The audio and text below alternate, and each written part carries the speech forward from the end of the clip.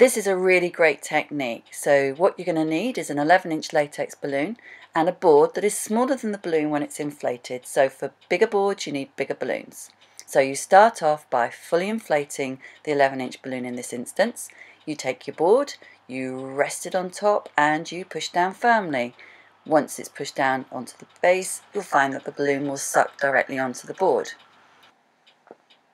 So now we're going to cut off the neck and we're going to secure the balloon onto the board, because you will find that over some time that the balloon will try and shrink back off it.